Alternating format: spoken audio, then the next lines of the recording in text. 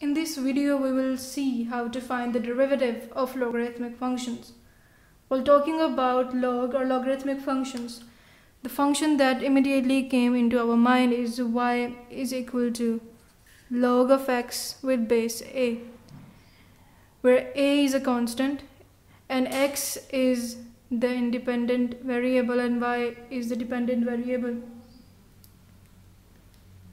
This is the general form of logarithmic function. Now let's see how to find its derivative. We will use definition of derivative for this. So the very first step is adding change on both sides. So y plus delta y is equal to log of x plus delta x with base a. Now we will find the difference of this and this term, and we will get y plus delta y minus y is equal to log of base a x plus delta x minus log of x with base a. So we will use the properties of logarithmic functions here. This will turns out, because there is a negative sign, so we will write x plus delta x by x.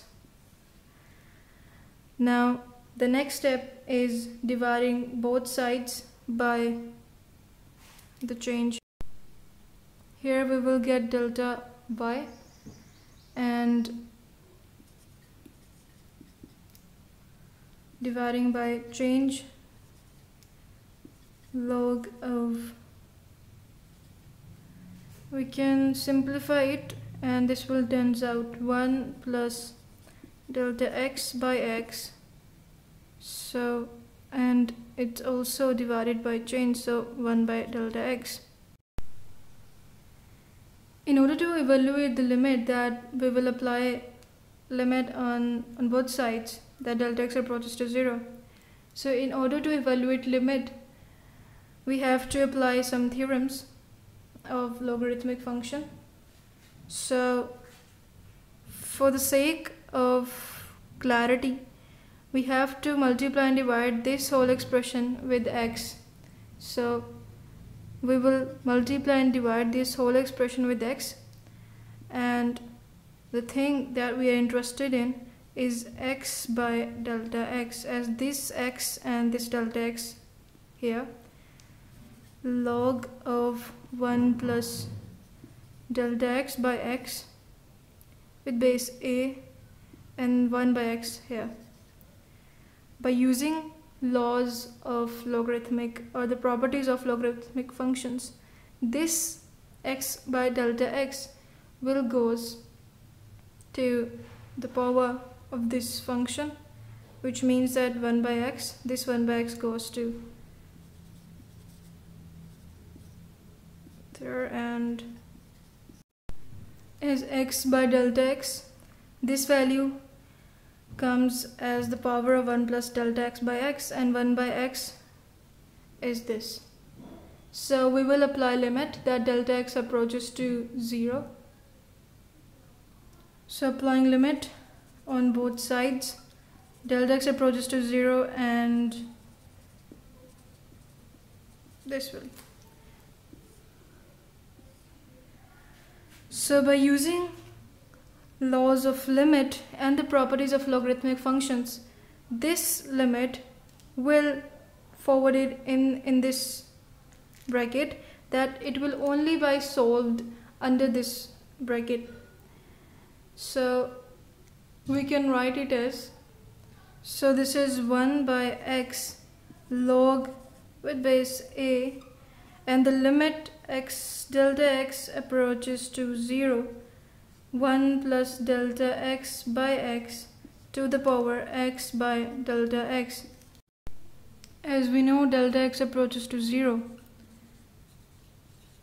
which means that delta x by x should also approach to 0, because delta x is smaller than x, and this expression will be smaller than delta x, because x is very large value than delta x. So we can use delta x by x approaches to 0 if we know that delta x approaches to 0. So we will use this information in evaluating this limit. And there is another limit formula, that limit u approaches to 0 if 1 plus u raised to the power 1 by u.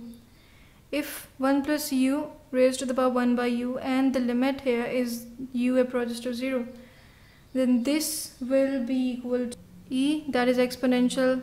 It's a very common constant having a value about 2.7128.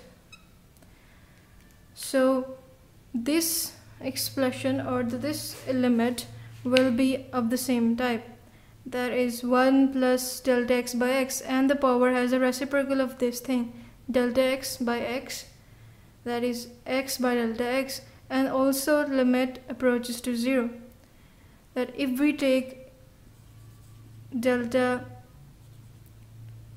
x by x approaches to 0, because as we know delta x approaches to 0, so delta x by x also approaches to 0. So here we can write delta x by x approaches to 0. Then this whole thing must be equal to e, that is exponential constant. So we will use this. So we can write 1 by x log, this whole thing will be equal to e, so log of e with base a. We can use a property of logarithmic function, that log of e with base a, also written as log of a with base e, that we can interchange e and a with the help of this thing. And we also know that log of a with base e, that log with the base e is equal to natural log of a. And this is eventually the rate of change of logarithmic function, of any logarithmic function with base a, and by finding the rate of change of this basic logarithmic function, we will get 1 by x into 1 by natural log of a. So this is the derivative of logarithmic function. Let's take an example.